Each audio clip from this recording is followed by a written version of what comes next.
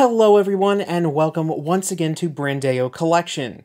Today we're taking a look specifically at the Mandalorian Hot Toys Collection. We have a couple different figures that are here representing the Mandalorian, both seasons 1 and 2 and everything kind of in between there.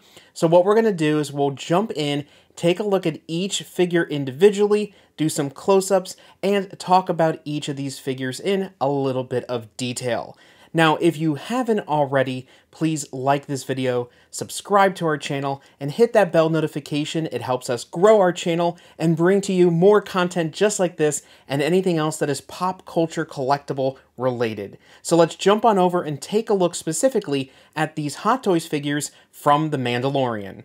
Here we have the Durasteel version of Mando, the first initial release by Hot Toys when the Mandalorian 1/6 scale collection really started. I did do some modifications to the figure. I took all the different pieces off and I modified the undersuit where now he has a more dynamic range of movement on his elbows, on his knees, which allowed him to get into the pose that I've had him in for quite a while now here in my collection. I really love this pose now that the figure has the ability to do so because of those modifications I made to the figure. It actually is really easy to do the modification. It just takes some time, some patience, a little bit of cutting with scissors of the undersuit once you get down to it, but once you get down there and once you put all the pieces back together, you can see you wouldn't even know the difference other than just having a more dynamic range of movement now available to the posability of this Durasteel version of Mando.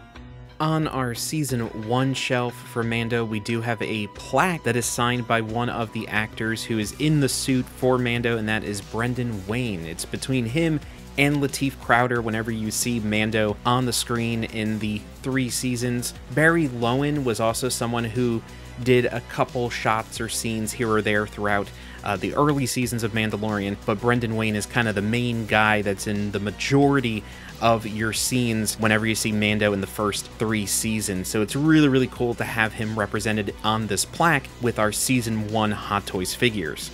Here we have the IG-11 figure, once again from Season 1 of The Mandalorian. I have him in how he kind of looked in the first episode of Mandalorian.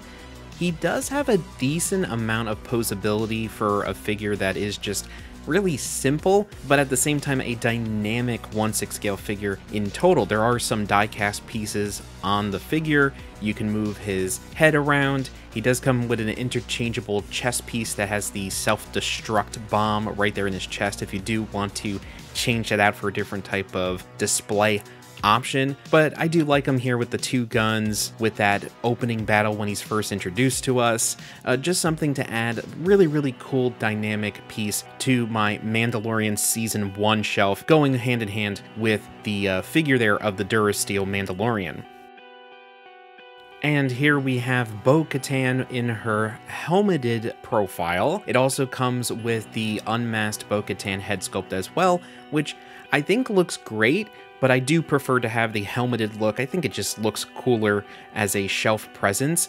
We do have some modifications on this figure, which include the Darksaber, which actually comes from the Moff Gideon figure, which I don't own, but I did buy the Darksaber separately online. And then on Etsy, I got a custom shoulder plate there, the Beskar plate, with the Mandalorian symbol on there, the Mythosaur, that's from Season 3. So as of right now, Hot Toys has not made a Season 3 version of Bo-Katan, so there's no official shoulder plate from Hot Toys. This is a custom one that someone on Etsy made, but I really like this look, so I went along and modified the figure just slightly with these pieces that I purchased outside of what initially comes with the figure out of the box.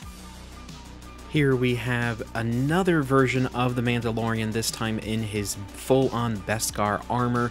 This is the initial Beskar armor figure Hot Toys made before they actually went back and released the chrome version of this figure, probably only a month or 2 after this initial figure was released, which upset some people within the Hot Toys community, but I actually still really enjoy this figure, and that's why I have kept this one and not purchased the other one. Just like my Durasteel figure, I did take the pieces off and modify the undersuit to make him much more posable, and because of that, it does give me the opportunity to put him in some really super dynamic poses, but I actually have him in a very simple pose here. Once again, this figure has modifications, including that Beskar staff that he has is actually another piece I purchased from a individual seller on Etsy. Then he has some custom armor pieces that make him look more like Season 2 and 3. Those are from an Etsy seller as well, just to kind of make him look more like he does currently in the timeline of the Mandalorian TV show. He does come with two different versions of Grogu, who at the point when this figure was released didn't have a name yet, but now we know it's Grogu. We have the regular standing version of him, and we also have the version that comes in the floating pram, which I actually have displayed with the Durasteel Mando. So we have these two different versions of Grogu that we have. Ever since this, Hot Toys has released many versions of Grogu in 1/6 scale, life size, in 1/4 scale, so there's lots of options out there depending on if you want to add a Grogu to your personal collection. Here we have another figure that was in my top 10 Hot Toys in my collection right now, a video I did a few months ago that you can check out here on our channel, and that is the repainted armor Boba Fett. I really love this figure. Now this one doesn't come with the Tamora Morrison head sculpt, which I think is great, and I might purchase that separately down the road. But even as it stands, this figure has great posability, has a wonderful shelf presence, and I just think the way that this armor looks and how it is designed and created by Hot Toys in the 1/6 scale form really makes it look realistic. So when you take pictures of this figure in the right type of lighting, in the right type of situation, you can really pass this off as an actual screenshot from one of the shows, whether that be The Mandalorian, Book of Boba Fett, or anything like that. So really love this figure, and it definitely deserves to be in my personal top 10 of Hot Toys that stand in my collection currently. And finally, we have the initial release of Ahsoka Tano that Hot Toys has done. This is the version from Season 2 of The Mandalorian. It is a DX figure, so it has different bases, it has different accessories, it has the moving eyes, which actually has become more of a common occurrence in Hot Toys figures as within the last year or two, but this is a great figure, and I do see, of course, there are other versions of Ahsoka that Hot Toys will be releasing very soon based on her appearance in her own personal show that came out last year. Those figures look great as well. I know there are some slight differences in her appearance between Mandalorian and Ahsoka, which then once again gets represented in 1/6 scale form as well. So we'll see once those Ahsoka figures from the show, I should say, get officially released, if we're going to change out between this version to one of the ones from that show. But as of right now, I'm happy to have Ahsoka represented in my Hot Toys Star Wars collection, because she is such an important character throughout the entire timeline and history of the Star Wars movies, television, and so forth.